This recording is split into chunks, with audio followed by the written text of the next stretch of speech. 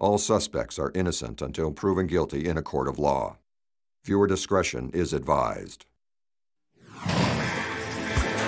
Another night in the streets, another night in this hell. I've been kicking and tripping, the cops threw me in jail. Got my fingers in ink, they got my head on the lights. Dear Lord, please get me out of this jail tonight. Get me out, just get me out.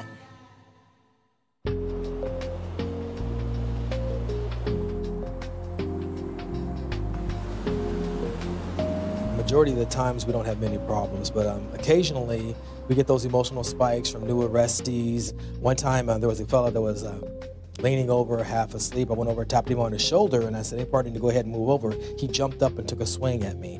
Had to put him in handcuffs, put him in a SEP cell, and that's where he spent the vast majority of the night. Again, that only happens 10-15% of the time, and so I guess I always, I don't know, expect the worst and hope for the best.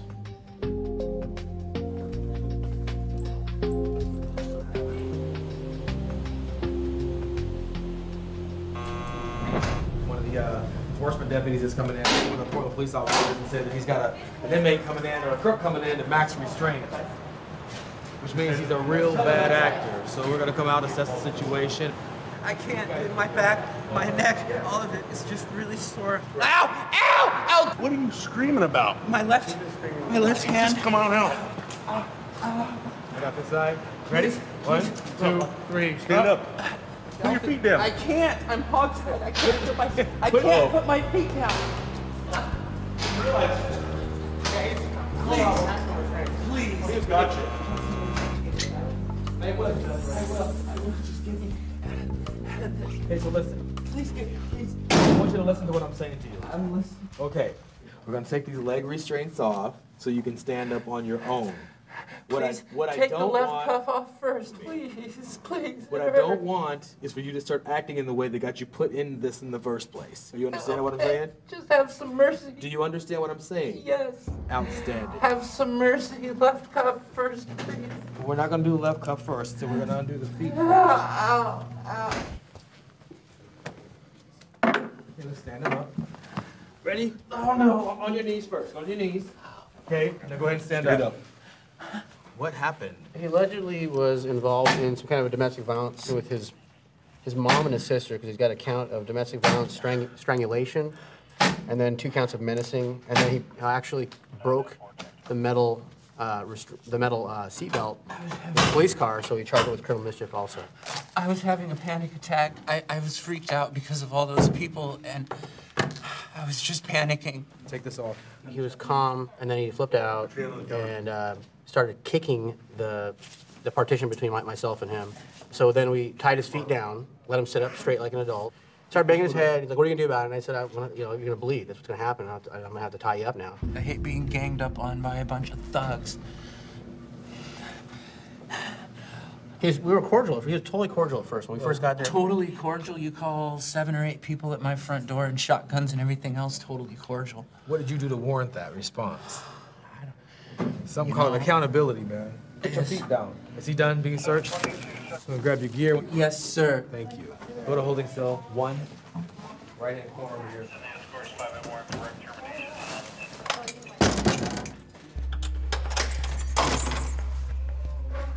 We're going to let him decompress a little bit, not be so uptight and so anxious, and then further on get along with the process. We still got to get his mugshot taken, get some prints taken. Still needs to be talked to by medical a little more in depth than what the interview that was done earlier, and find out if he's going to get released. So he'll talk to recog, and if he's going to be staying, then he'll talk to classification, and then he'll go upstairs and be housed. He's still got to, I mean, he just came in the door. He's probably won't be heading up. If he stays, he probably won't be going upstairs for at least another 4 to 6 hours, thereabouts. Something like that. So he'll be eating dinner here.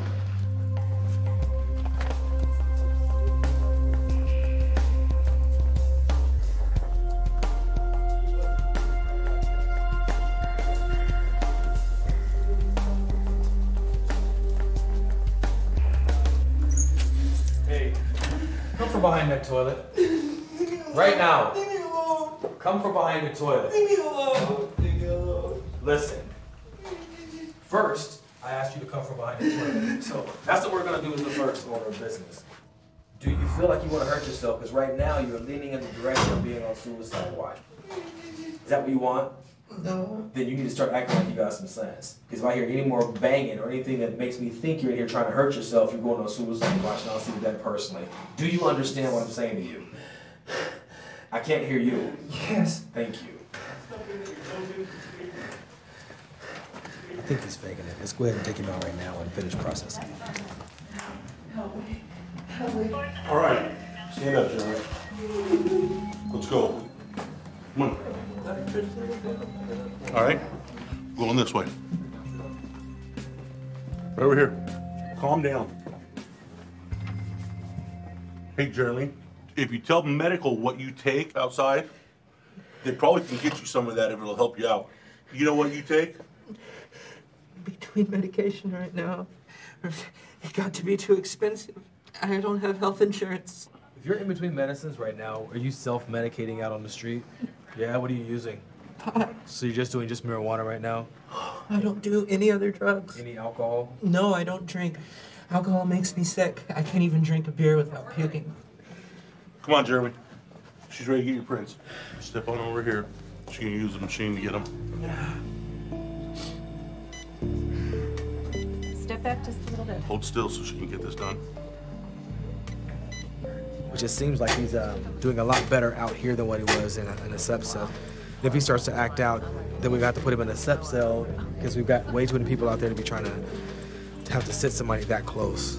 Anyway, we'll keep an eye on him and see how that goes. Hopefully he'll be able to maintain.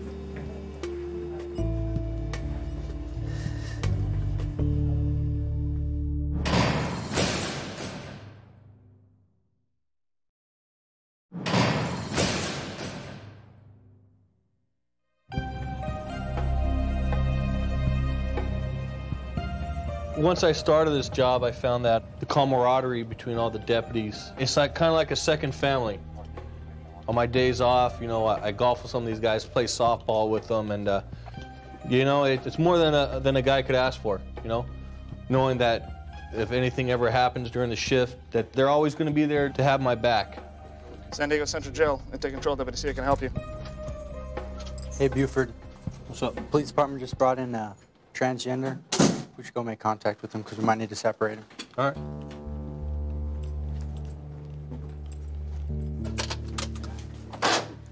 Everybody have a seat on the bench. Apparently what's going on is he was soliciting prostitution. When they contacted him, they found he had a parole hold. He's been brought back in several times on a violation of parole. Can you go ahead and pick your shoes up? Go and pick your shoes up. I'm gonna stick through here. Phone right there. Come on this way and we're gonna fingerprint you for a second. Come step right over here for me, Rodney. Stand right here for me.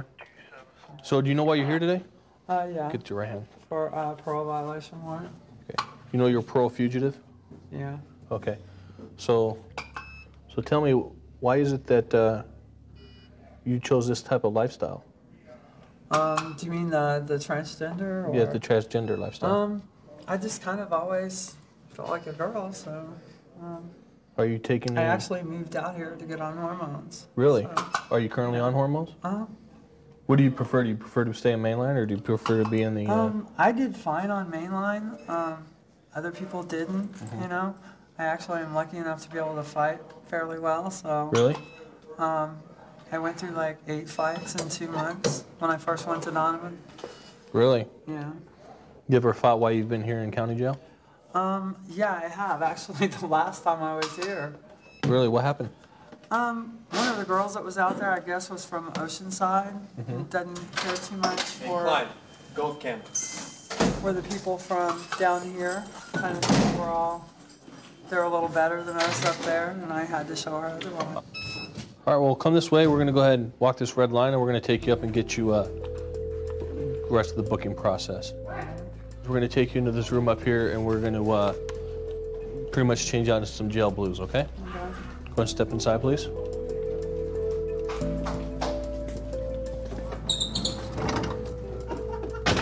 Go over to number 3.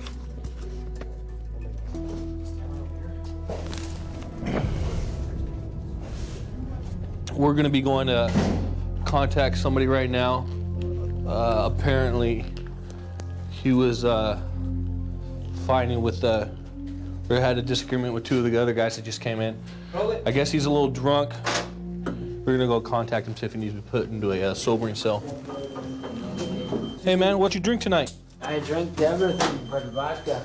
Everything but vodka? How much did you drink? I drank about 2 ounces of Go this way. So what do you want to fight with these guys for? Because they're not from my barrio. I'm from SD, they're from LA. So you like to fight when you're drunk? No, I don't like them. You don't like them? When they're not where I'm from, I don't like them. I like Kobe Bryant one time. I like him to win, but I'm a schizophrenic, paranoid. Okay. Well, now we're gonna. I actually want to fight him. Fight who? I'm gonna fight LA. I'm SD. All right, step inside. Go down to your knees. Go down. No, you love me. Okay, stay here. Don't move. You understand?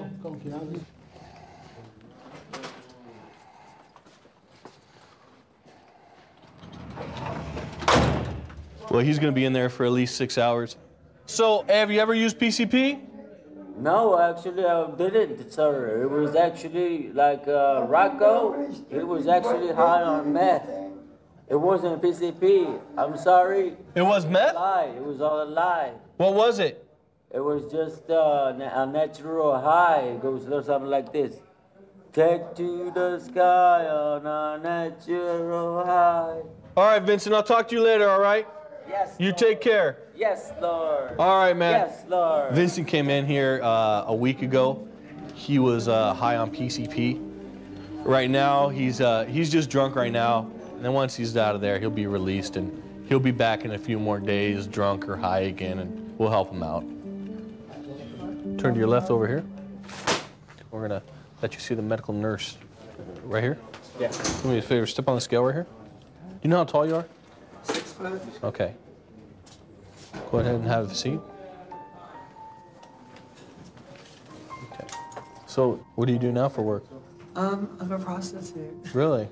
Yeah, really. Do you find that hard to do here in San Diego, being a male? No. How does it work? Actually, there is a huge market for what I am, not just in San Diego, but in a lot of this part of the country, and I'm sure probably the country over. You ever run into any trouble with any of that? I have. I got, most recently slapped by one.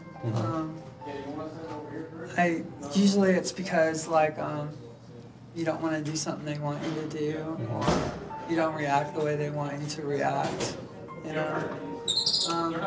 But for the most part, I think most of the guys are well behaved and well mannered, you know. All right, Rodney, we're going to take you up to your housing unit. Okay. So, are you a little happier you're staying here instead of going to George Bailey? Yes, I am. What's the reason for that? Because they put us all in such a small area, you know. They cram all of us in there, and everybody's on hormones. Imagine cramming like 12 PMS into one room and how the outcome of that would be. Well, Rodney, it was a pleasure talking with you. Yeah. I hope everything works out for you. I hope you can stay out of jail, okay? Okay. Take care. You too. He's in here on a parole hold. Hopefully he can stay out. Maybe he won't. Only time will tell.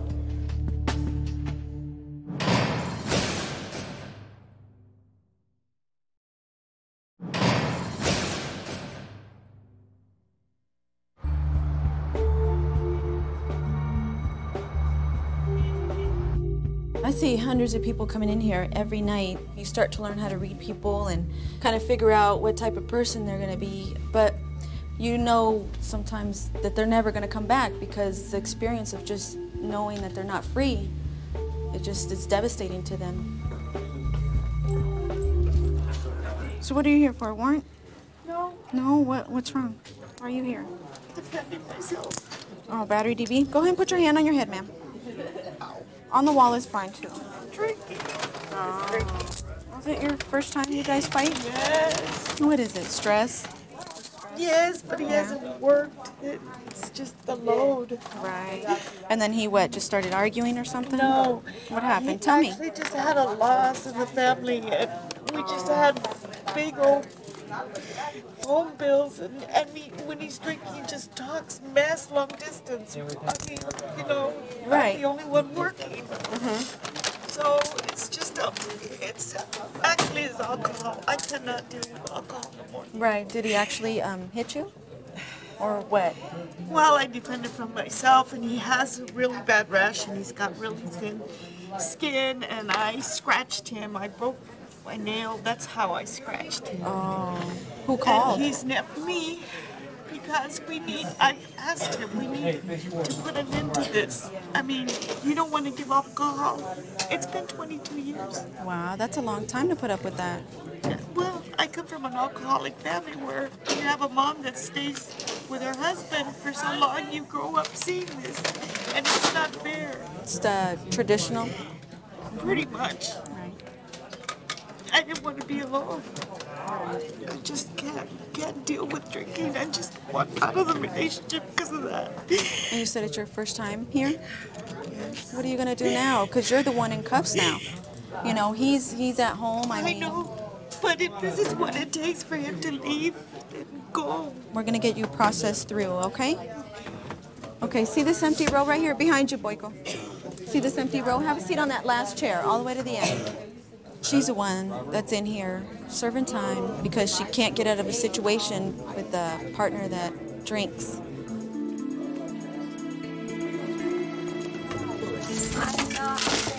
Stand up for me, ma'am. Okay, yes, ma'am. Come over here. Okay, my shoe's a little bit broken. Okay, who are you here with? My boyfriend. His birthday's tomorrow. Stand right here, ma'am. Face that wall for me. Spread your feet. Hey, I'm gonna get you some new shoes, okay? Thank you. Hey. Some pretty ones? Yes, ma'am. I'm gonna get you some that are more comfortable, okay? Nothing sharp on you, right? No. Except for my. Except for what, right ma'am? there. No, that's fine. Oh. Put your hands on your head, because I'm gonna put you in some other cuffs, all right? Ma'am, put this shirt on for me. That's okay. Thank you. Yes, we gotta cover up, ma'am. You're in jail. You don't want to show everything in jail, do you? These are not people you want to show your stuff to. He's arguing about fake boobs. Oh, I don't like fake boobs. See what I mean? I know, ma'am. Put your hands back up on your head. Girls in jail, though? So why are you here, ma'am? Bring this hand No, up. I think it was assault. Or what is that when you hurt somebody? Oh, who did you hurt? Nobody. You didn't hurt the security guard? No. Abuse? What's it called? Battery, maybe? Yeah. We could find out for you. We'll find out. Yeah. Okay. So I have to stay in jail a long time? I don't know, ma'am. I have to actually see what your actual charge is, okay? And then we'll know for sure. Let me get you some sandals. Go ahead and step out. Can you step out of those shoes? Yeah. Yeah, this is a fun vacation, huh? You're on vacation? Oh, yeah. It was From where, ma'am? Monday, Colorado. Wow. First day here. Got here at 5 this morning. Yeah? Thank you. Ma'am, you just broke your shoe. No, that's my ankle bracelet, remember? We thought it was an ankle bracelet, but it's really my shoe. Ma'am, you're gonna fall. Do me a favor, have a seat right here while I get you some sandals. Oh, thank you. Should we get You're some welcome. Tylenol for my headache? Hey, you can talk to the nurse about that, okay? Have a seat, wait right here for a minute. So, why did she get arrested? What's her charges? She was at the O show in Bellagio, and security officers were dispatched there because she was causing a disturbance in the show. Right. They took her into custody, and when they brought her back to the security office, she bit one of the security female officers in the arm and kicked one of the male security officers in the chest. Wow, she didn't add all that. Okay, so her actual charge is what? Is battery. Battery? Yes. Okay. What's your side of the story? It's not battery. You didn't bite anybody? No. I don't think I bit anybody. I bit somebody. The security officer. You bit the security officer. They have a bite mark on their arm. When she sobers up, I'm sure she'll regret all this show she's doing. She doesn't know how serious things are.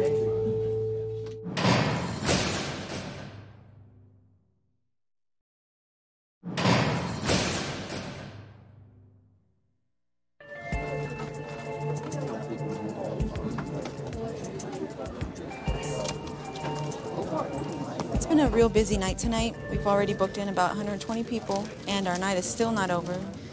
Did you get through to your boss? Were you able to talk to I them? got through my supervisor, and I told her I wasn't in a predicament. Did she excuse you for I told her to excuse me through Monday because I Monday? didn't know. Are you a little more calm now? I feel better. I know I'm definitely making that change. Good. Good. I'm glad to hear that. Yeah, I feel better. I feel better.